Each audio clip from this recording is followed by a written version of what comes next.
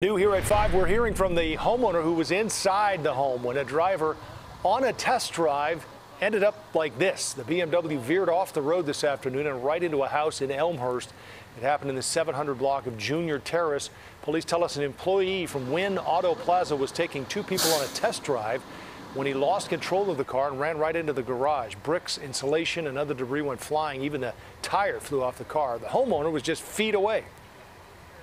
Just sitting in my office working, heard a loud crash.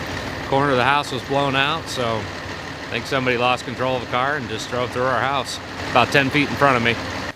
Police arrested the 18-year-old driver, charged him with reckless driving, improper lane use, and disobeying traffic signals. The two passengers suffered minor injuries. No one in the home was hurt.